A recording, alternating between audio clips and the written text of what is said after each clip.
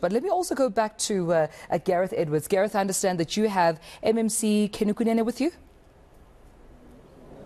Yeah, absolutely right. Welcome back, everyone. MMC for Transport in Johannesburg, of course, Kunene. But I suppose, apart from talking about the infrastructure and issues in the CBD itself, MMC, of course, you were the acting mayor for a short-lived time as well. And these are the kind of things that you would have seen firsthand, yet nothing was done. Surely you brought this up. I imagine you would have. You were very vocal about it. Why did we get nothing done? Thank you for having me. You would remember that when I was the acting mayor, I did visit a few buildings, including Randburg and Berea.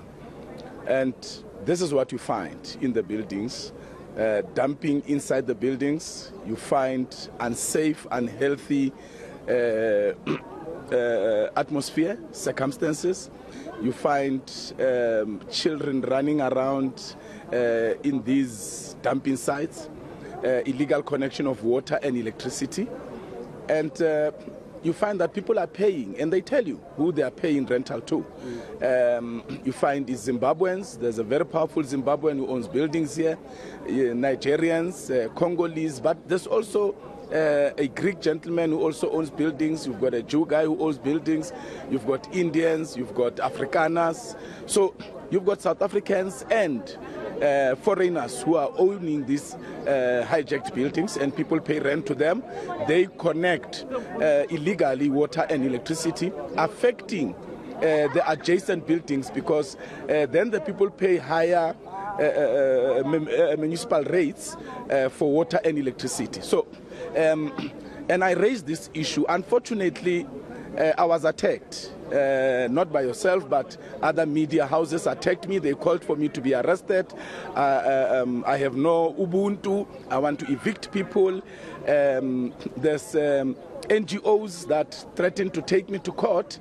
But the people living in the buildings were telling me that some of these NGOs are actually paid on a retainer by hijack syndicates. The syndicates that hijack buildings, they pay these NGOs a retainer so that whenever government reacts and wants to evict, then they must take government to court on an urgent basis to prevent the eviction on the basis that there's no alternative accommodation or whatever reason may be. How do we try and stop this from happening again? It's clearly too late, MMC, for 73, I'm hearing 74 people now, unless I've missed an update. Apologies, but the last number I had was 73 people having lost their lives. How do we stop this? Because I'm just looking around this area, this building next to it, that also looks like it's bordering. The building opposite this one, not the yellow windows, the one behind, also looks a little sketchy. It feels like this is a ticking time bomb. Who needs to do what today to stop this happening again? There's a multiple of solutions, and I'll give them to you as raw as they are. The first one is to amend the property law.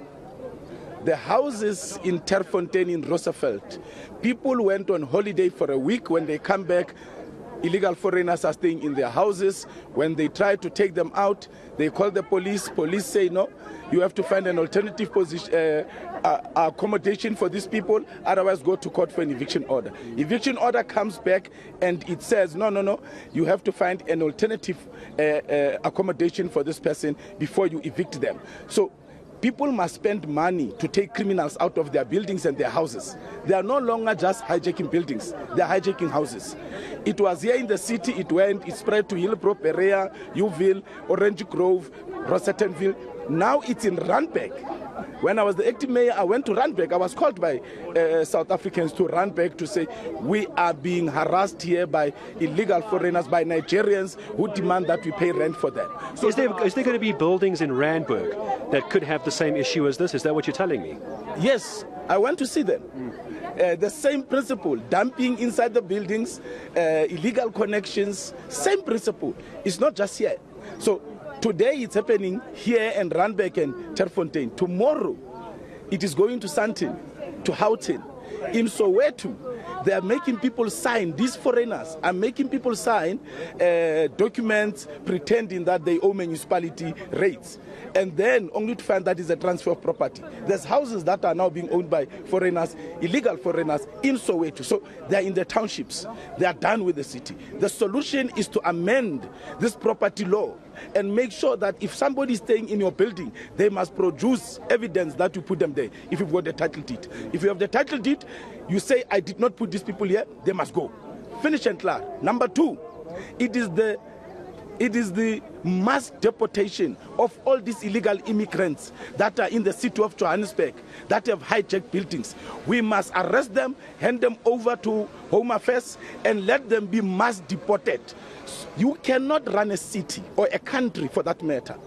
The Minister of Home Affairs said that there are 15 million illegal immigrants. He uses a nice word, undocumented. It's illegal. 15 million, according to Home Affairs. That does not take to account those who have crossed the river on the back of crocodiles, which might be another 15 million or 10 million. So one would then say we have over 20 million illegal immigrants in this country.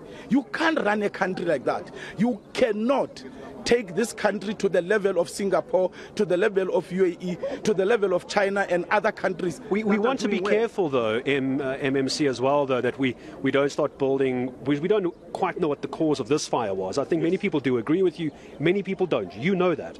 We want to be careful not to attribute this, though, to an illegal foreigner. We don't even know what happened yet. I think let's just be careful with the rhetoric. South Africans, in a sense, when you look at South Africans, those who are part of the hijack syndicates are brought in because they are criminals themselves.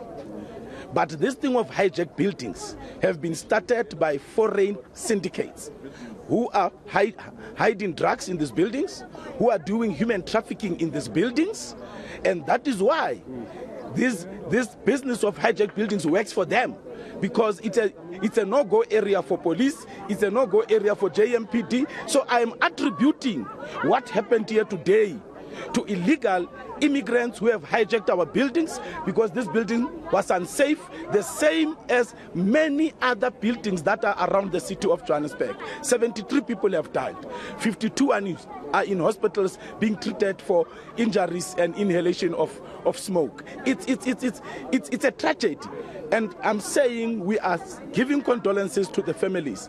But when I was the acting mayor, I exposed what these buildings are, and I was trying to be proactive and to stop this from happening. MMC, thank you very much indeed. Now the MMC for transport, of course, but also the acting mayor of the city for a short while. Kenny Kunene walking away off to another briefing quickly. He was telling me they're going to have another council meeting now at 12 o'clock. I'm going to leave it there for now. So once again, two issues being brought to the fore. Well, not once again, I think for the first time, forgive me, that of property laws. And once again, and this is not the first time we're going to hear this, Tumza, as I come back to you, it's the issue of illegal or undocumented foreigners being attributed, albeit unconfirmed, of course, to this incident behind us. I'll take it back to you for now. Thank you so much, Gareth. And we'll continue delving into, all these, details that are coming up, or in at least statements being made by government officials, law enforcement, but also emergency services, as we try to get to the bottom of what exactly was going on in the building, what led to this tragedy, and what are the next steps to remedy this situation. But at the heart of this is the 73 lives we know at this point that have been lost, amongst them being children. More injuries, and that number, of course, increasing, but also many others being displaced. And we'll try and get to the bottom of this as we give you this rolling coverage. Our reporter station on the ground, Hadi Jokers, Bafetile Mwerane, Gareth Edwards and Bule Litswiti Jones.